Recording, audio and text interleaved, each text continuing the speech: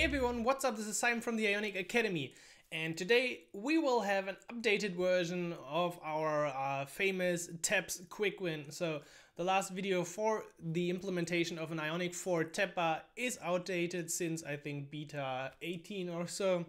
So this is now the new video using the 2 days ago released Ionic 4.0 version. So let's do this. I've created a blank new project, and the first thing we're gonna do is, it's still called Ionic of course, generate a page inside the pages folder that we call tabs, and then we will add as well 2 tabs to our tabs page, and we will do it a bit different than before. So just to mix up things a bit, we will use the tab 1 again, and we will also use the tab 2, but we will not use an additional module. So go ahead and create tab 2 as well, and then we can also get rid of the home folder already, and we should mute our notifications when we record a video. So we got tabs, we got tab 1, tab 2, home is anyway gone, and then we will also add a details page to which we might navigate at the end of this video. So for now, we can also remove this. We will only have the empty path, which will load our current tabs module. All right, so previously we had inside the tabs module another routing module, which we don't actually need. So just run Ionic serve, and then we can go directly to the roots of the tab module and create our tab routing in here, which actually got a lot easier. So what we do is, let's call this one tabs in here, and then we got the component tabs page of course, and then we also got the Ionic serve as well ready. So there we go. In here we can now define the children for this tabs page. So here goes the information for the 2 tabs that we want to display on our screen. Previously we had named router outlets.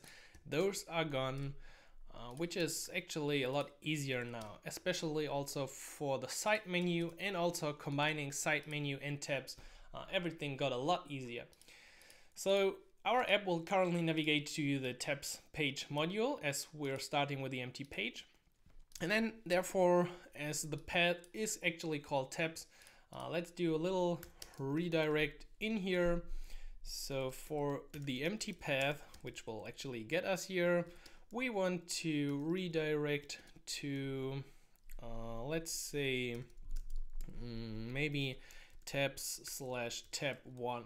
So this should show this one in the beginning. And also let's make this path match full, so we don't match any other paths that we don't want to match. All right, this is actually the complete setup for the routing that we need to display our 2 tabs. So let's dive into our tabs page. And on this page, the only thing we need is Ion tabs. And if you have done it with the beta before, it actually got a lot easier. So we go ahead with the Ionic Tab Bar, and we define a slot for this, just like we did for icons and other things that we inject in those web components. So here the slot is bottom. Of course, you could also have it at the top of your app. And then inside this Ion Tab Bar, we define Ion Tab buttons.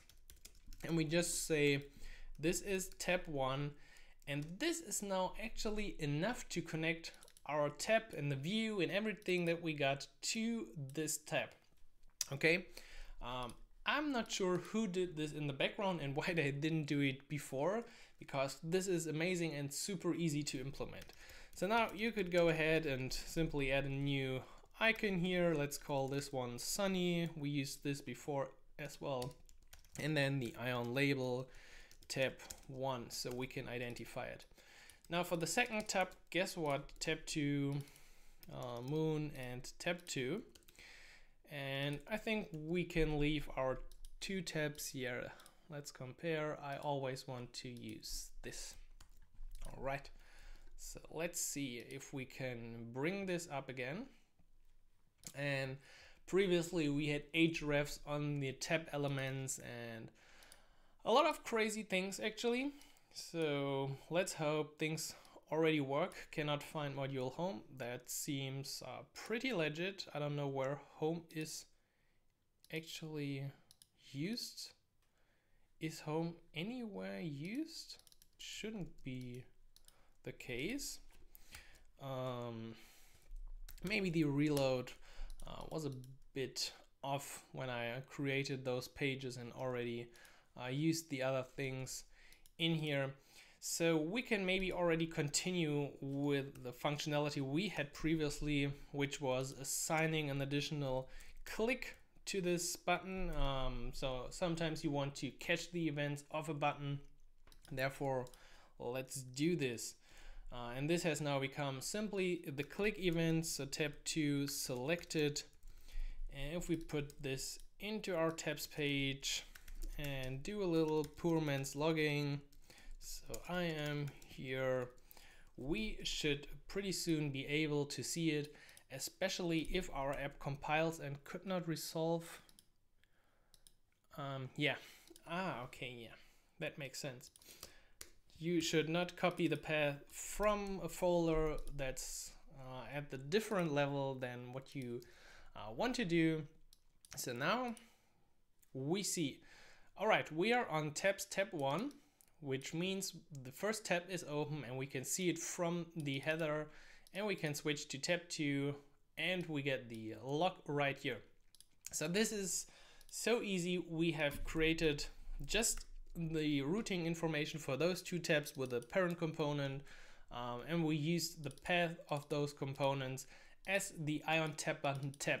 That's the magic of a tab bar and actually everything you need to do. So now you could go ahead and add a third tab, a fourth, and simply add them to the tab bar. Everything works perfectly.